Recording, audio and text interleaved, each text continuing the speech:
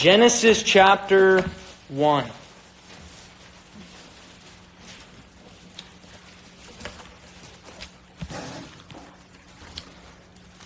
I wanted to share with you that as I was driving to the church office this morning from my house, I took the back roads because there's construction on 22, and I remembered the last minute. I was thankful I did, so I didn't hit that traffic. And so I came to the back roads, and I came to one long road that was filled with a lot of shade. There's a lot of trees and the branches that are over this road. But as I continued driving, I came to a point on the road where all of a sudden there was a small area where the trees were not overhanging. And I saw, and you've definitely seen this before, the rays of the sun just shining through that one spot.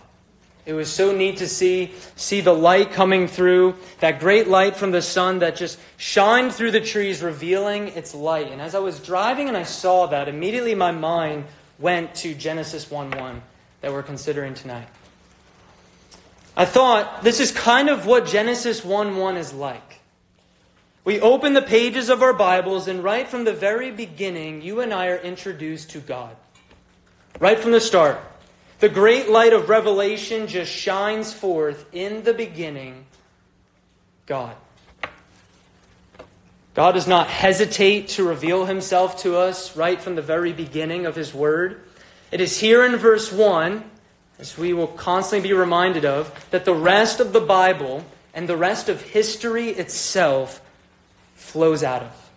It's the very foundation. Many have said, if you are wrong here, you will be wrong everywhere else.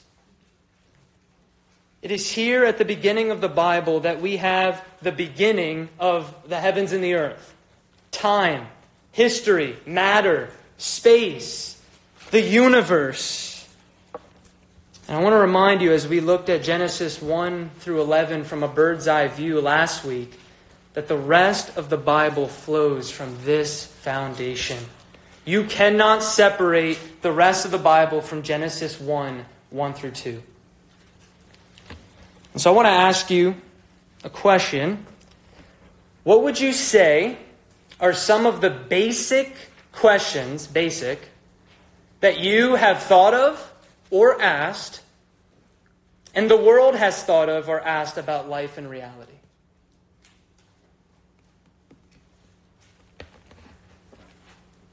Oh. Why is the sky blue? Okay. Why is the sky blue? It's an interesting question. Where did we come from? There we go. Where did we come from? That's one. Why did we come into existence at all? Yeah. Why do we even come into an existence? What comes after death? What comes after death? Right? What is death? Why death? Right? Anything else? How did we come? Yeah. How did we come? Why are we the animal with consciousness? Okay. We're distinct from the animals. But How long have we been living? okay. How long? Like, how old is the earth? How long have we been, humans, been in existence? Right? These are some questions that you have thought of, if you haven't said it, that you've pondered. Who is God? What's wrong with the world? I look around and I just see chaos. What's wrong with me? Right? What is sin? And these are all questions that every one of us have faced. And many of us look in all the wrong places to find the answer. We look to the world. We look to the school systems. We look to athletes, actors, and actresses. We look to worldly peers. We look to Google and social media, and even within. Listen to your heart, you hear. Right? But to look to those sources is to build upon sinking sand. What I pray God would teach you in His Word is that even right here in the early chapters of Genesis, you will find the answer to all of these questions that come from the one who is Himself truth. And we will consider these questions and address them as we walk through Genesis 1 through 11. We obviously won't consider all of those tonight. But I want to direct your attention to the first two verses of Genesis 1, because it is here in these small verses that we have such grand truth before us. And I want to invite you to stand with me as we read Genesis 1, 1 through 2. This will be a short scripture reading, but there is so much in these two verses. This is what God's Word says. In the beginning, God created the heavens and the earth. The earth was without form and void, and darkness was over the face of the deep. And the Spirit of God was hovering over the face of the waters. Let's pray, because we need God's help in understanding His Word. Heavenly Father, I thank you so much for your Word. God, I thank you so much that you have revealed yourself clearly. God, the problem is not with the clarity of your revelation, it's the sin of our hearts. We're blinded, God. We cannot see apart from your Spirit opening our eyes to see. God, every single one of us in this room, whether in Christ or outside of Christ, there is a sense within us, no matter how deep that sense might be, that we're suppressing it, that you are there and you are not silent. That you have created the heavens and the earth. That you are the God that we are accountable to. God, I pray tonight that you would not just take your word to the ears of these students and leaders, but take it to their hearts. I cannot do that, God. Only you can. And it's by being faithful to your word that your Spirit works. So God, would you help us tonight to stay alert? I pray that these students would see how important these truths are for the very fundamental questions of life. What is life? Who are you, God? Where did we come from? Pray that we would listen closely and that your Spirit would give us attentiveness to your word. God, and as always, show us Christ in this passage, I pray. In Jesus' name, amen. Amen. You may be seated. We're going to start right away by looking at the first point I want you to see in this passage. And that is God, the Almighty Creator. If you look at verse 1, this is how it starts. In the beginning, God. As I said earlier, immediately we are introduced to God Himself. Right at the beginning of the Bible, God shines forth and reveals Himself to us. But notice, verse 1 says, in the beginning. This refers to the beginning of time. This refers to the beginning of creation. In fact, this refers to the beginning of everything. And what the Bible communicates, please hear me, is not God's beginning, but God at the beginning. The first thing you and I need to know right from the start is that God is eternal and He is self-existent. This means He has no beginning. He has no end. God was God. God is God. He continues to be God, and He will forever be God. He is the uncreated creator. And Moses, who is the human author here of Genesis, wrote one psalm, and that is Psalm 90, verse 2. And he says, before the mountains were brought forth, or ever you had formed the earth and the world, from everlasting to everlasting, you are God. You see, before the beginning, there was no universe, no earth, no planets and stars, no time and space, no air, no molecules or atoms, not even a single particle. Before the beginning, there was God and God alone. The second thing you and I need to know from verse 1 is that God is self-sufficient. Does anyone know what that means? Feel free to raise your hand. What does it mean that God is self-sufficient? Jonathan? He doesn't need anything else to remain. Exactly, right? He doesn't need anything outside of Himself. He is in need of nothing and is dependent upon no one or anything. And you and I are not that way. What are some things that we are dependent on? Water. Okay. Anyone else? Food. That's right. Amen. Being other people. Community. That's right. Air. Oxygen. Right. These are one more. Yeah. Shelter. Right. We are dependent upon many things. God is not that way. He's not dependent upon anything. He is sufficient in and of Himself, or otherwise He would not be God. You see, everything could cease to exist in a moment, and God would still be. Would you and I learn from this that God does not need us? He did not create because he was lonely. He did not create because he needed creatures for his comfort. God created because he freely chose to do so in grace. And what we see in verse 1 is, in the beginning, God created. God is before everything, and what we see is that all things, including you and I, have their beginning from him. He is the creator, and everything else is the creation. And when we read verse 1, and we read, in the beginning, God, the name in the Hebrew that God uses to reveal himself here, in the very beginning, is Elohim. What does that mean? El, which simply means God or the mighty one. And then the ending here in the Hebrew is what is referred to in the Hebrew language as majestic plural. What that means simply is El means mighty one or powerful one. But when you have Elohim in the plural, it means the almighty one. The all-powerful one. This means that there is no power in the entire universe that does not come from God. What a thought to just ponder on for a moment. Even the power that you use to get into the car for youth group, to play the games outside, to then walk inside and sit down in your very seat where you are, and the power that keeps you going is all from God. We possess derived power.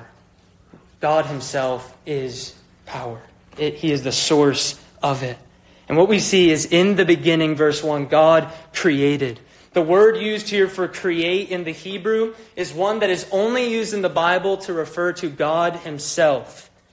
It's only used in reference to him. Why? Because it refers to creating something out of nothing, which only God has done. You see, when we create things, you think of like a cell phone or a car or a plane, a watch, whatever it may be. Those materials are already there.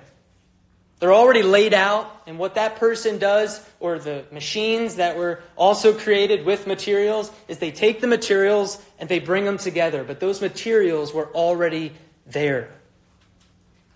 God, on the other hand, when he created all things out of nothing. He does not use material. He does not use parts, for nothing existed before the beginning except God and God alone. God simply spoke, and it was. And with infinite power and infinite wisdom, God spoke all things into existence. And I want to say clearly, God did not do this over millions or billions of years. We will see more of that next week. God created by the power of his word in 6 consecutive days, 24-hour periods of time, morning and evening. He created all things. And look at verse 1 again. What did he create? In the beginning, God created the heavens and the earth. He created the heavens. Steve Lawson says the word heavens is in the plural, and the idea is everything that's up there. It includes all that is above the earth. It means the heights of heights. The sky above, the stars and planets, the sun, all of the galaxies, the solar system, heaven itself. And Psalm 33:6 says, by the word of the Lord the heavens were made, and by the breath of his mouth all their host. By the word of the Lord the heavens were made. Then we see he created the earth. This literally speaks of the earth upon which you and I live now. And the way in which the Hebrew is used in verse 1 when it says the heavens and the earth is a figure of speech that implies and everything else in between. To kind of give an illustration, as one brother has given before, when you say from coast to coast and all that is in between. God created the heavens and the earth and all that is in between. Because you see, without God, there is no heaven and earth. There is no in the beginning unless you have God who is before the beginning. There was not a big bang that brought all things into existence. There was not evolution that unfolded over billions of years. There was only God who is before the beginning, who out of nothing spoke all things into existence. And I want to read to you a quote from R.C. Sproul. Listen to this. If anything exists now, then there never could have been a time when there was nothing. Because the most fundamental maxim of all reason and all science and all philosophy is the maxim, out of nothing, nothing comes. If there was ever a time when there was nothing, the only thing there could possibly be now could not possibly be now. Not even a little something. Not even a microscopic something. Not even a subatomic something. If there was ever a time when there was nothing, there would be nothing now. So there always had to be something. Something that had the very power of being within itself, or nothing could possibly be. If the equation is God or chance, the only possible solution is God, because chance can do nothing. I want to say this. Believing in God and believing that He created all things is not an ignorant problem if you don't believe. Romans 1 tells us it's a moral problem. It's because of our sin in our heart. Paul says we take the truth that is evident about God, and in our unrighteousness, we push it down and we try to shun it out. Because Hebrews 11:3 says this, by faith we understand that the universe was created by the word of God, so that what is seen was not made out of things that are visible. And what that implies is it was made by the one who is invisible. Creation demands a creator. And just to close with point number 1, I want to quote Steve Lawson again. He says, God is the only biblical, rational, reasonable explanation for the universe and even for your existence. The only explanation is God the Almighty. You are not the product of this world. Please hear this. You are not the product of society. You are not the product of culture. You are the product of God. You are created in the image of God. That's where your identity, value, and worth comes from. What a glorious truth. Let's look at point number 2. The earth, formless, empty, and dark. Look at verse 2. The earth was without form and void, and darkness was over the face of the deep. I first want to point this out, which was such an interesting discovery in my study of this passage. I want to ask you, you can feel free to answer. Out of all the heavens above that we saw was created by God, all that which God created in verse 1, where does His focus specifically go to in verse 2? At all the heavens. The earth. The earth. The earth. Out of all that He created, it would be on the earth that He will create all which follows in chapter 1, including man and woman. It will be upon the earth that He will promise after the fall in Genesis 3 that one is going to come into the earth. And it will be upon the earth that the fulfillment of that promise happens. That it would be upon the earth that God Himself will enter into His own creation. Jesus, the Son of God, who will take on flesh and walk upon the earth, live a perfect, righteous life that I could never live, and then be crucified upon a cross on the earth, taking the wrath of God upon Himself that you and I deserve, and He would rise again on the earth, and it is Jesus who will come again at the end of the age to the earth. It is the earth that God has chosen to unfold His plan of redemption and all of human history. But we see here in verse 2 the state in which the earth was in at this time. In verse 2. I'm going to just flow through that. First, we see in the verse it was without form. This means it was without shape. It was desolate. It was empty. Nothing is there at this time. So when God first created the earth, there was no creature upon it yet. It was without life. It was without light. It did not yet have form, as it will be when we get to the end of chapter 1. All the matter and the materials, they were there, but God was not finished.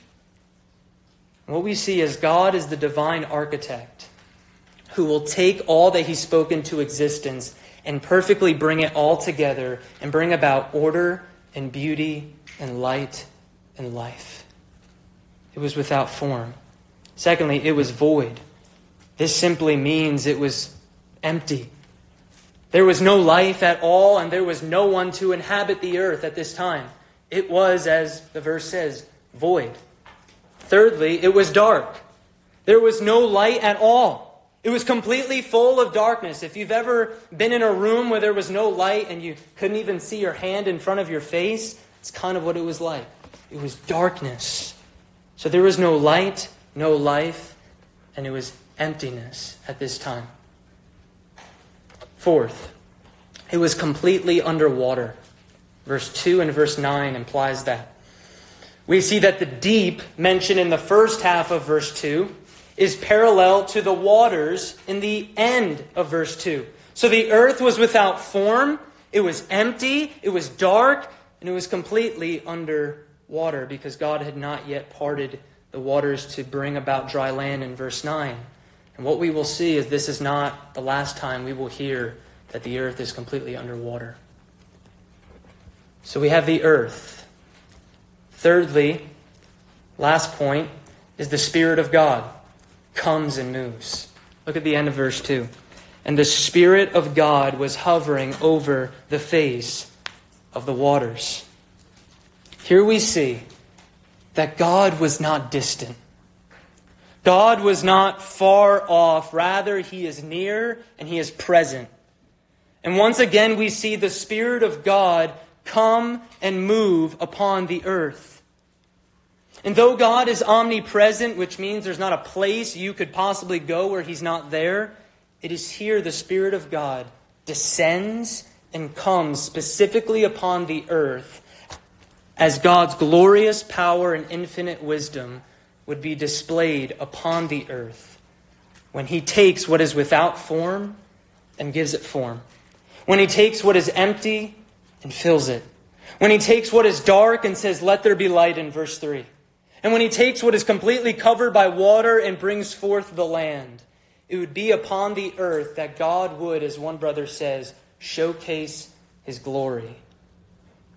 And we see here in verse 2, the Spirit of God was hovering. In other words, moving. This is the Holy Spirit, the third person of the Trinity. Because we know God is a triune God, Father, Son, and Spirit. And the word used here, I want you to hear this, for hovering, is the same Hebrew word that is used in Deuteronomy 32:11, which says this: like an eagle that stirs up its nest, that flutters or hovers over its young.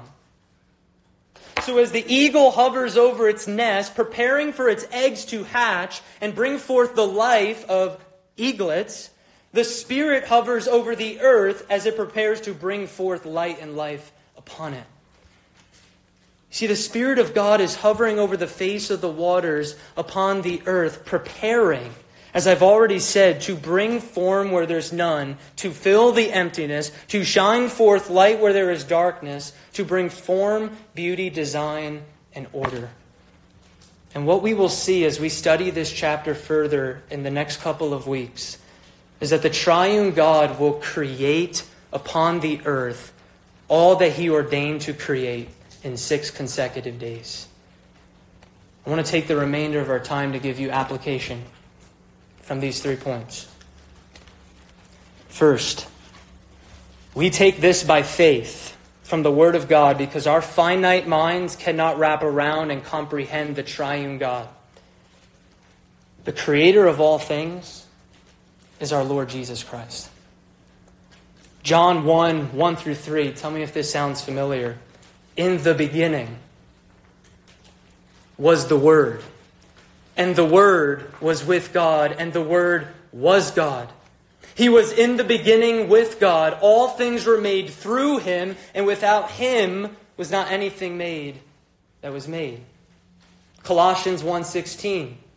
For by Him, Christ, all things were created, in heaven and on earth, visible and invisible. Whether thrones or dominions or rulers or authorities, all things were created through Him. And listen to this, for Him.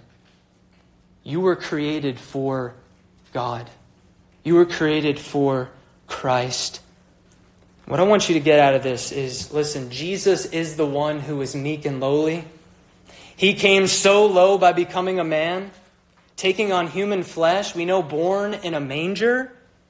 But do not think upon his humanity to the extent that you forget that he is God.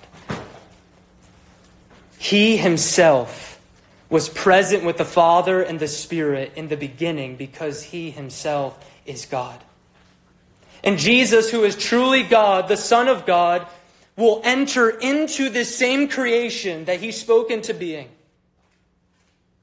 He comes so low so that he may redeem sinners like you and I through his life, death, and resurrection. Secondly, as we considered the state of the earth in verse 2, we need to understand that this shows us something of where you and I are when we are outside of Christ. You see, we are all naturally in spiritual darkness. And we are all naturally empty, void, apart from Christ. We try to fill the emptiness of our hearts with temporal things, with the things of this world, and the constant yearning for more and more and more only shows that these things will never truly fill and satisfy. We had no spiritual life within our souls. We are naturally enemies of God with a spiritually dead heart of stone. But God, just as the Spirit of God came and moved over the empty, dark earth, the Spirit of God comes to the sinner. Upon hearing the Word of God, upon hearing the gospel of Jesus Christ, and God comes and he speaks into your heart and soul, let there be light. And there is light. For the first time, when that happens to you, you see God clearly for who he is. And you see yourself in your sin for who you truly are. And the Spirit of God brings conviction upon your heart for your sinfulness and rebellion against God. But the Spirit at the same time also carries your eyes to see Jesus clearly and what he accomplished on the cross in your place. You see, God, the Almighty Creator, is also God, the merciful Redeemer. The one who breathed life into Adam is the one who can breathe life into your soul spiritually. You cannot save yourself. You cannot earn salvation. You need God himself to intervene and open your spiritually blind eyes to see Christ and his cross clearly so that you come running to him alone in repentance and saving faith. I cannot urge you enough. If you have never come to Jesus, tonight could be the night that you come to him in saving faith. Because this same God that you see here at the beginning, you're going to stand before in the end. You will stand before him with the books opened in the courtroom of heaven. All that you've ever done. Everything you thought, everything you spoke, it will be laid out. Revelation says you will have no ground to stand upon because you have nothing to boast in of your own. You will stand before God as your judge.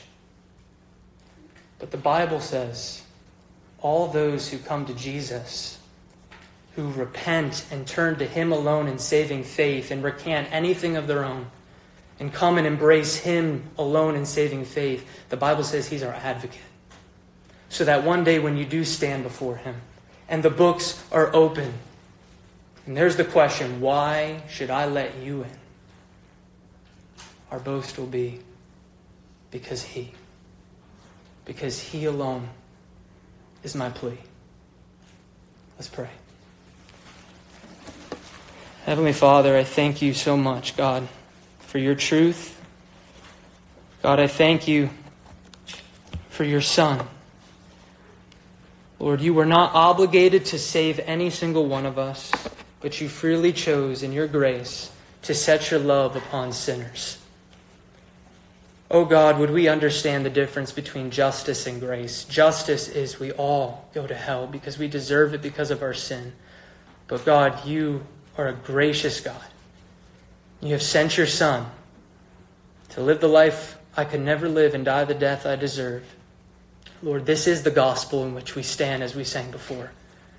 God, I pray for anyone in this room, Lord, that does not know you, that they would not hesitate to talk to one of us, one of the leaders, about the gospel and how they can come to know you.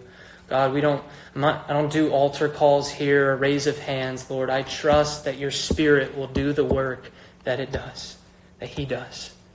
God, would you call lost sinners to yourself? And I pray us as your people in this room tonight, that we would be edified, encouraged, exhorted, and brought to greater awe of you and your Son and your Spirit. I ask all these things in Jesus' name. Amen.